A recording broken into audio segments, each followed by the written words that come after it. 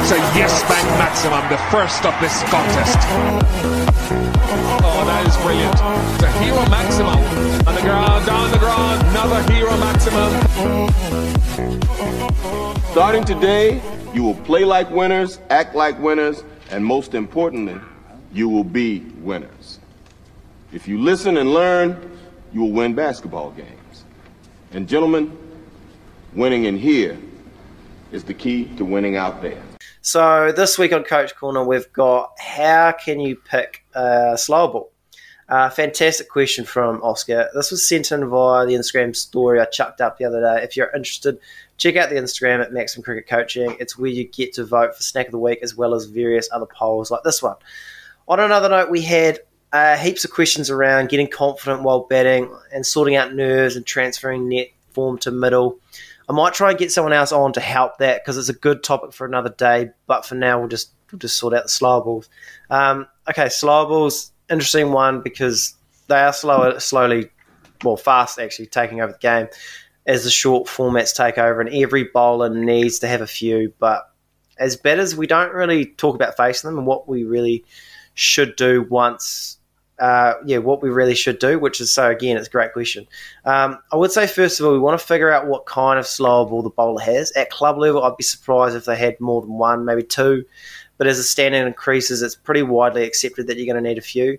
Speaking of that, like Jacko, like how many slower balls would you have? Fair to say there's a few going around? Yeah, there's definitely a few. And I suppose as things happen, new ones become that sort of it slow ball. Like I know the knuckleball's been the one the last couple of years.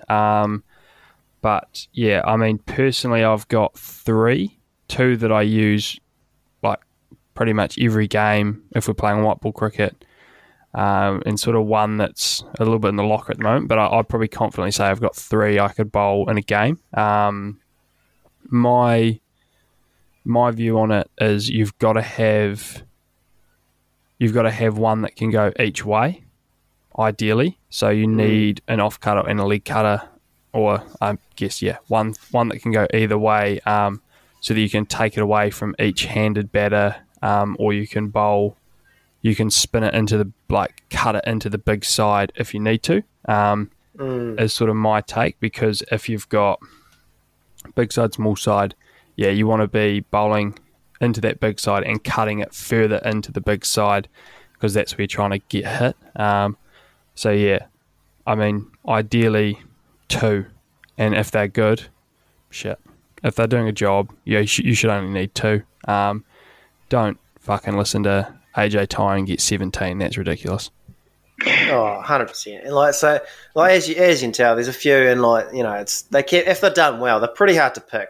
At least the first time you're seeing someone bowl a slow ball, you're probably not gonna pick it first time. I think the best idea is to sort of pick them after they've bowled them. Notice, that was a slow ball, and then make a mental note, what did they do? Did he roll his fingers down the side? Was it at the back of the hand? What's it actually doing off the pitch? Is it grabbing? Cutters obviously can hold a bit more depending on the wicket. If you're at the non-striker, you can have a good look at the vantage. You can look at the hand. Side note, don't get man-catted while you're doing that. And then after that, once you start figuring out the bowler's towels, you can potentially attack that slow ball at the death. Yeah. If someone's bowling a lot of them, I've always been a fan of expecting a slow ball. Yeah. And setting up for a slow ball, and then if it is pace on, you just react. You're going to react to it anyway. It's not going to hit you. You're going to do something. That was going to be the point. Is the biggest way to combat it is, even if you can't pick it or you don't know which way it's going to go, set up to hit the slow ball and then react if it's pace on, because your body will take over that way. Whereas if you're setting up for pace and they do you with a slow ball, you're out basically, or it's a dot. But yeah, that would be mine. You've got to try and look at the hand, I suppose. You've got to try and see if there's a tell. And that comes down to conversations with guys that have played against them before. Has a guy just got out to one? Can you ask him? Fuck, mate, what did you see? But yeah, I mean, sometimes guys slow balls. That's sort of the one combat the quicks have at the moment in cricket is if they've got a good slow ball, sometimes you know it's coming and you can't do anything with it either. So I was going to say, basically, you've touched on everything I basically had there, because my three biggest things were like, obviously, and the most basic thing you learn when you're 5 years old is just watch the ball as close as you can. So watch that ball as close as you can. I thought Munter, a good point of even from the non-striker's end, because that's probably when you're going to get your closest view. So watch that really close to see if he's just running the fingers across it or cutting it at all. And then, if someone's bowling it a lot, as you said, just set up for it. And then, as Munter said, you'll react to the quicker one anyway. So just set up for that slower ball, because it's something that's becoming so common, especially obviously in the shortest form in the T20s. I mean, it's more of, I guess, a club cricket thing we're giving advice on, because if you're an international cricketer with the amount of tape we have now and you don't know, pretty much every ball that's in the guy's arsenal, unless he's, worked on something new or something, you should have a real good idea of every bowler's, what balls they've got in their arsenal. So for club cricketers, just watch the ball as close as possible. And then just look to just set up for it if it's something that's happening a lot. If you are watching that ball, you might not see out of the hand, but the revs the ball will have will most likely be different. The seam will look different coming out of the hand as well. Yeah, unless it's like a perfect back of the hand sort of jobs. Like if it's a cutter or it's maybe not a knuckleball, it sort of won't rotate backwards. But if it will look different. It will look a lot different than like a normal pace on delivery. And once you sort of figure out those tells, and then you can sort of go from there. I've always found, especially at club level, like the back of the hand one's quite an easier one to tell. The off cutter can be a bit tougher, but like if they're, especially if they're really trying to hide it well. But I think if you see it a couple of times, especially at the club level when the bowling's probably, obviously not as high a standard as that next level up, if you watch it closely, you'll figure it out. Club level, most guys will have max 2, and they're not going to be like a couple of elite, like really top end club cricketers will have like a genuinely elite slow ball. But outside of that, it is going to be a guy trying to do it out the back of the hand, or their best crack at a knuckleball, or an off cutter. Really, are the three you're probably most likely going to see.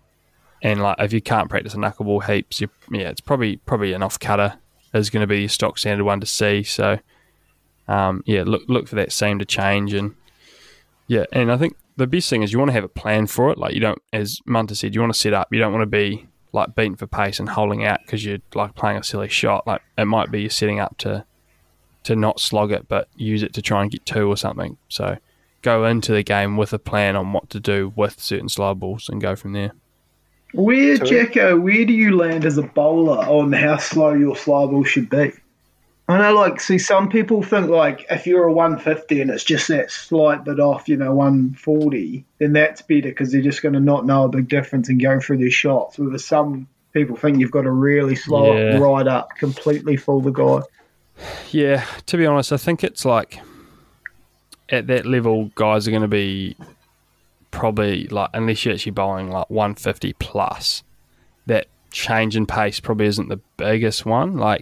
You need, it's more like deception in the ear, and I think that's where the knuckleball became really popular, is because it had that sort of was weird in the ear, as opposed to it was weird in the ear as well as being slower. So I think that's where it comes into it, making sure you're deceiving a guy in the ear, and the flight's different than just straight up and down. Because I've found I've got one that can look like a beamer and bowls guys with Yorkers when they're ducking and stuff. So yeah. Chris Kenshaw. I was going to say Kenzie just straight to the top of the mind, eh? I always found it was better. It was always harder when it was banged in. When you didn't have time, I find if it floats and it dips, you've got time to react. You might not hit it as well, but when it's sort of banged in, maybe back of a length sort of thing, and it reacts off the pitch, it slows off the pitch, that can be quite difficult to adjust because you've got to adjust quite late rather than in the air. When you're banging it in, it is going to grip more, and that's that floaty one that are better. I guess at that stage, if you're looking to hit regardless, those floaty ones, you're swinging it anyway. Like if a bowler bowls a half volley, you're swinging. So if it's slower, you're still swinging. Like it's not changing your plan. Whereas if it's into the deck and you're swinging and suddenly it grips and moves one way, then your plan is going to be tested a lot more.